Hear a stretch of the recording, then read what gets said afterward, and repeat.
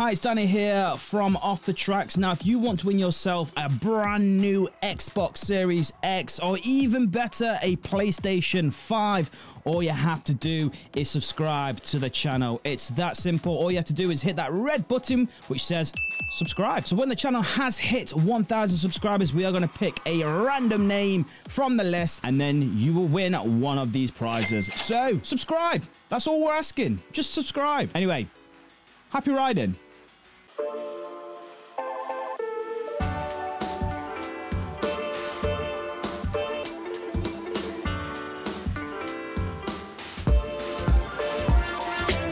Well, hello and welcome back to Off the Tracks, and today it's time for another episode of Ride It, Pie It, or Top 5 It. I'm joined, as ever, by CoasterDan. Hello and welcome to Ride It, Pie It, or Top 5 It. Pretty much what this series is that we rank a ride or a coaster, and then we give it a 3-tier system. For example, riding it means it's okay, it's a good ride, full stop. We won't say anymore.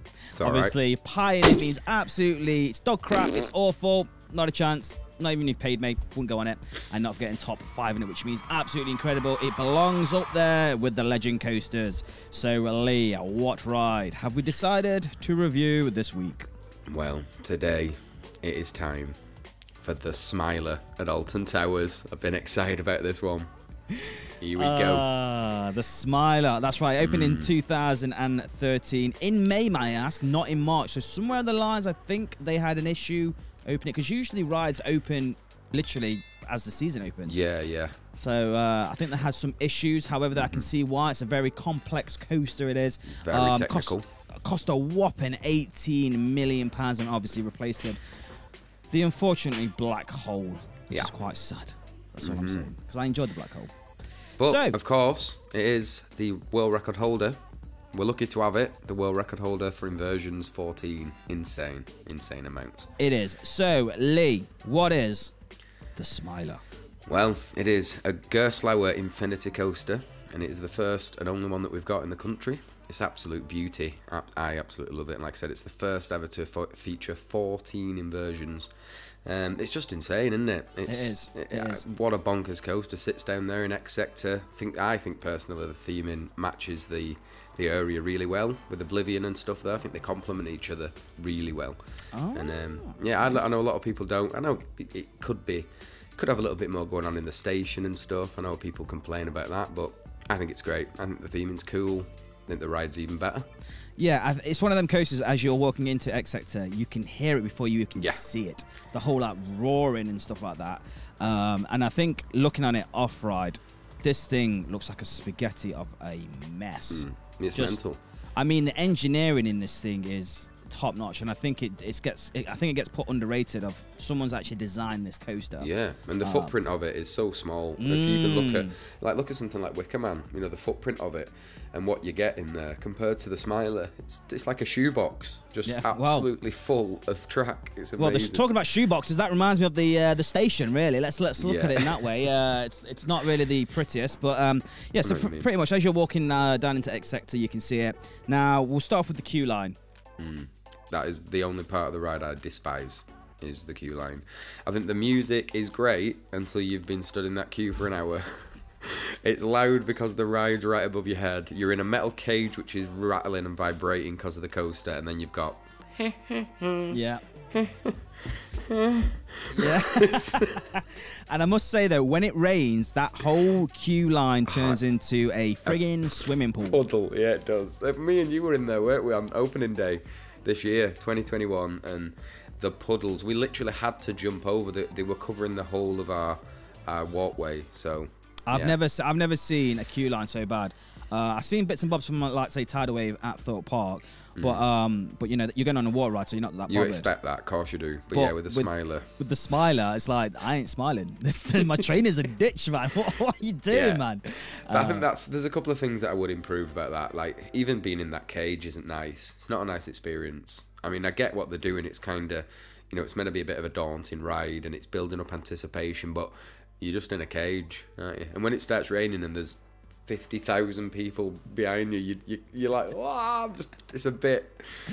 I just think like yeah, the music irritates me after like being in it for 15 minutes, and then like I call it the chicken run because it just I've ever seen a chicken farm. They literally are. We feel like chickens in a cages or all the way around it, and it's just horrendous. And then you walk into like I would say it's not a pre-show. It's just I think at the beginning bit of the station where you obviously got the holograms, the projector mapping and stuff like that, which is absolutely awful. I'm not gonna lie to you, it's so bad in there. Yeah, and when the strobe goes off, I mean, I'm not epileptic or anything, but it's uncomfortable for me. I hate it. And then when you get out of there and you go into the big bright yellow staircase, and it's like, I like how it is a little bit. It sort of knocks your senses a bit. You know, it's really dark and it's all blurry, and then you into the light, and that adds when when the lights hit you as you dispatch. I think that's great. But yeah, there's just a couple of things I think. It's not ideal, this. I know. And I don't know what's with the random paintbrushes in the ceiling. I think they're smart. I only noticed them like a season ago. You think they're smart? Pointed them out. I think they look cool, man. I think it's just a bit something different, isn't it? The whole ride is completely messed up, let's be honest, because even when you exit as well, you've got the rainbow stairs. So it's kind of like, well, what's going on with this Jack Norris story? Like, what's going on? But yeah, so yeah, the ride itself, right? Well, we'll start off with the station. The station isn't the greatest. It's just a big white shoebox. And then you obviously you got your trains there as well. I think it's 4 of 4s, so it's 16. 16 people it holds. So not many at all it holds. So the throughputs. But they get them out there, don't they? With the dueling aspect, they can get them out there pretty quick. But yeah, it's and then obviously you go into the indoor section a bit like Saw. You go down, you obviously got the invert, and then you obviously I love that bit where just before you hit the bottom of the lift hill where you've got the strobe lights, not strobe lights, but the like, I love that whole start. Yeah, before the first lift hill, I think's amazing. I love the first little hill out of the station. Packs such a punch for what it is, and then you hit the corkscrew there. I think it's a corkscrew or barrel roll, whatever it is. Correct me in the comments. It's fantastic. I love it. And then it's really cool though when you get it dueling as well. The whole thing of it all, absolutely. That's incredible. One of the best parts about it. When you get up to that first lift hill, and you can kind of judge if you're going to duel. And when you both crest the edge there, it's like, oh, here we go. And then when you hit the back end, the sort of the bat wing, I think. And when you're both dueling over there, it's just a dream. It's just a dream. It is. It's incredible. And what's really most incredible is the fact of it's 2 minutes and 45 seconds. It's one of the longest coasters out there, which is amazing. It is. Well, I think the first half alone, when you hit the second vertical lift hill, I think that the first part of the ride's longer than most coasters at Towers. Yeah. Just the first half it's true of it. though. Yeah. Absolutely. And you've got some incredible air times. Obviously, you've got the big marmalizer in the centre hall. Where do you know what they are? Tickler. The tickler, the inoculizer. I never know what the other two are. Is it 2 or is it an extra 4? I'm not too sure. But yeah, I love the fact of it does need that halfway point, and you do need it. Let's be honest, because after that, my head is all over the place. Obviously, but I think they need to turn the speaker slightly down. I don't know about you, Lee. What do you reckon? Oh, on the vertical lift. Yeah. Yeah, it's horrendous. I always say this. I'm like, why is it so loud? It's so loud. Like, is there a need for this? It's piercing my ears. And I'm a DJ in a nightclub. I'd never heard anything as loud as that. I've got to correct myself before I said a batwing. It's actually a cobra roll, I think. And there's a sea serpent roll, yeah.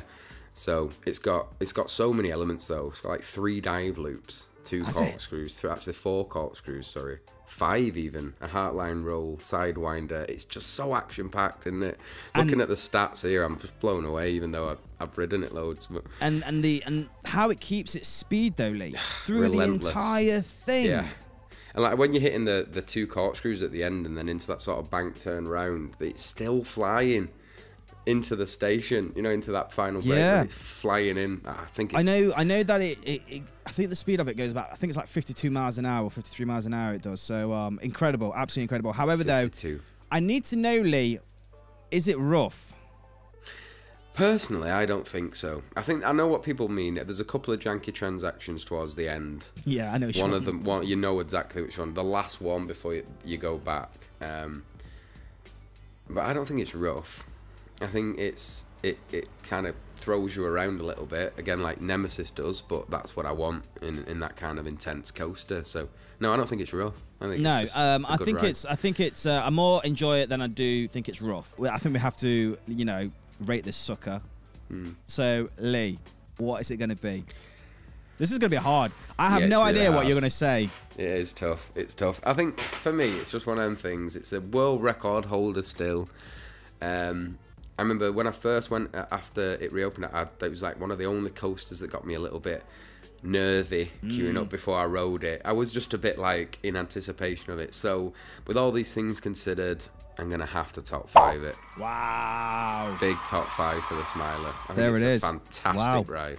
Top 5 in it. With myself, I think it's an incredible ride. If this was somewhere else, I don't like how it gets slated all the time. If this was somewhere else in the world, people would be bigging even more in the UK. Oh, yeah. I'm going to have to top 5 it. Yes! It's a big one for the Smiler. Just mirror what you just said, you know, it's incredible. You know, it could do with a better theme, but does it really need it considering how it's got complex, so much going on. Yeah, how complex the whole thing is itself. So, yeah, I definitely would top 5 it. Guys, let us know in the comments below. Would you ride it, pie it, or top 5 it? We would love you guys to let us know. So I'm going to sneeze. I feel like I'm going to sneeze. No, it's past. It's past. Don't forget you can follow us on our social medias on Instagram, Facebook, and Twitter. And if you are new to the channel, make sure you do subscribe and hit that bell icon. Every time we upload a new video, you will be notified. So I'm Dan. And I am Lee. And thank you for watching. And as always, happy riding. See you in the next one. See you, everybody. Bye-bye. So, yeah. No, mate. And obviously, Marcus, are you still a photographer at Merlin? I'm not a photographer at Merlin. I do some of their photography stuff. You make him sound like he's the guy who stands in like the entranceway and gets... I don't ask for people's digipasses or. Does he want a photo? He's one of them. You want a photo? You still work at Alton Towers? This is my announcement. I'm officially Pom Vom. So.